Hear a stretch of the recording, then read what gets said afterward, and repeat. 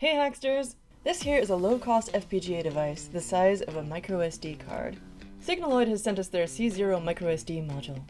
This FPGA module uses the microSD storage interface, both for loading designs to the FPGA and for interfacing with it. This makes it easy to use the C0-microSD to add an FPGA to your hardware designs if you have an unused microSD slot.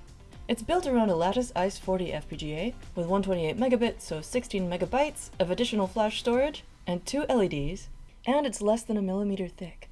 You can use it in two different modes. In coprocessor mode, running applications on the preloaded RISC-V processor core from Signaloid, and communicating with the RISC-V core by reading and writing from the C0-microSD as though it were a standard SD storage device. Or in FPGA SoM mode, as a standalone FPGA system on module, or SoM, loading your own custom bit streams onto it and using the microSD contacts as GPIO pins. We'll explore both of these use cases in a minute. Signaloid designed the C0-microSD as a way to get their technology into embedded systems, so they've made it publicly available for repurposing as a piece of hardware. To give you access to additional debugging features, we also have this SDDev developer kit, an optional compact carrier board and development system, which you can use to connect your Signaloid C0-microSD to your computer as a peripheral. Add a Raspberry Pi compute module, and now you have a compact single-board computer with hot-swappable FPGA modules. As mentioned before, you can use the C0-microSD to prototype your designs on a breadboard using a microSD breakout. This also works with existing devices that have an onboard microSD slot, like the Adafruit Feather Adalogger or M5Stack Cardputer. Let's take a tour of the C0-microSD and the SDDev breakout board, then we'll dive into a couple of quick demos. I'm your host, Alex Glow. Let's dig in. First off, you'll see that the device's components are all mounted on the side opposite the contacts. We can see the Lattice ICE40 UP5K FPGA, the flash IC from Renesas, and two onboard LEDs we'll be interfacing with in a minute, a green and a red one. On the opposite side, we have power and ground contacts, plus 6 GPIO pins that are immediately available to any standard format microSD mount. 6 more pins can be accessed easily. Now let's take a quick look at the SDDev, an optional carrier board that we'll be using as an adapter in our demos. You've got 4 USB-C ports on this board, one for power and data exchange with a host device, one supplying only power, and 2 downstream ports. There's a full-sized SD card slot for storage or a Signaloid C0-microSD card in an adapter, a micro HDMI port, and dedicated SPI and I2C connectors accessible via SD slots 0 or 1.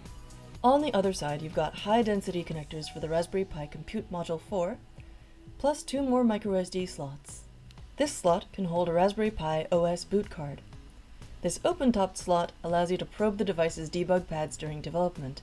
The board also provides power consumption measurements for the SD peripherals to the compute module via I2C. Let's explore the two modes of operation, as a discrete FPGA system on module, and as a coprocessor assisting your computer or another embedded device.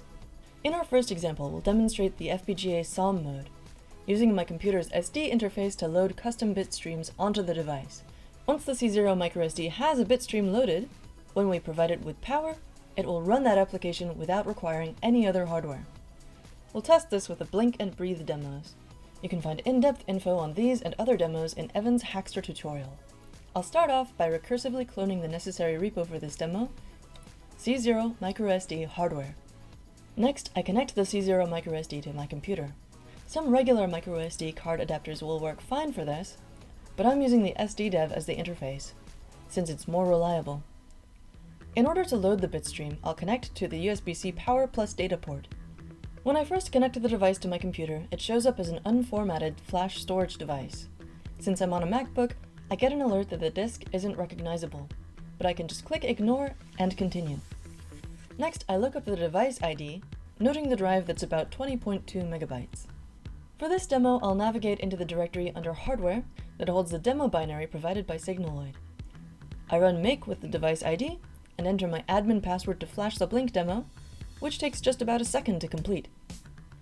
Once I power cycle the C0-microSD, connecting it to the power port, it runs the demo autonomously.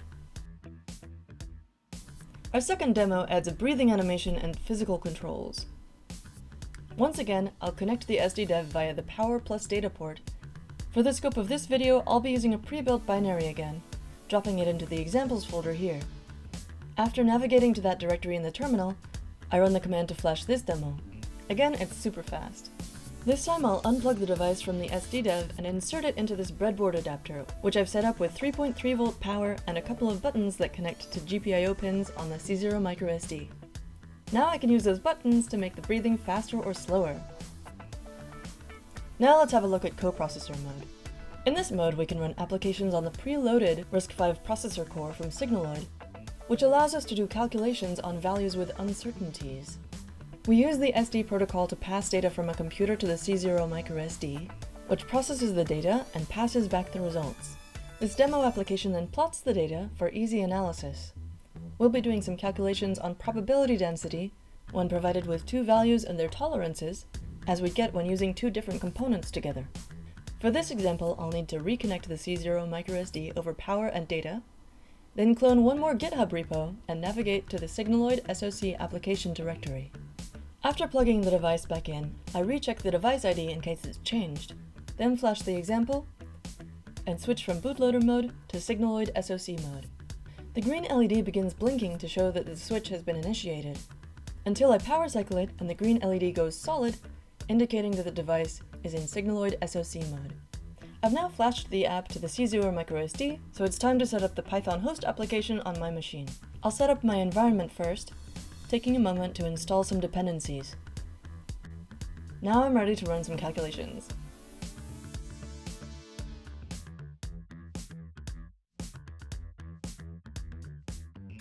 Quotation marks are important here, due to the parentheses in the values.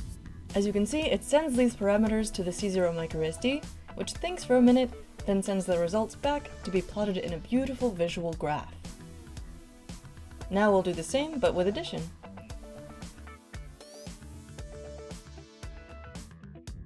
Success!